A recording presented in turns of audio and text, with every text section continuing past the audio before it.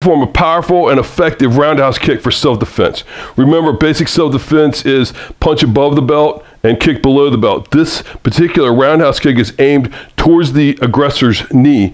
And so, two things that you need to remember. One, pivot your non-kicking foot, your planted foot. You're going to pivot that so that it points in the direction in which you want the power of your kick to go.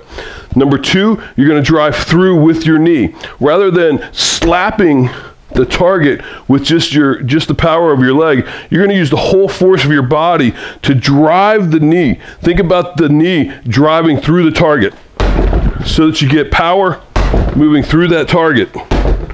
That's how you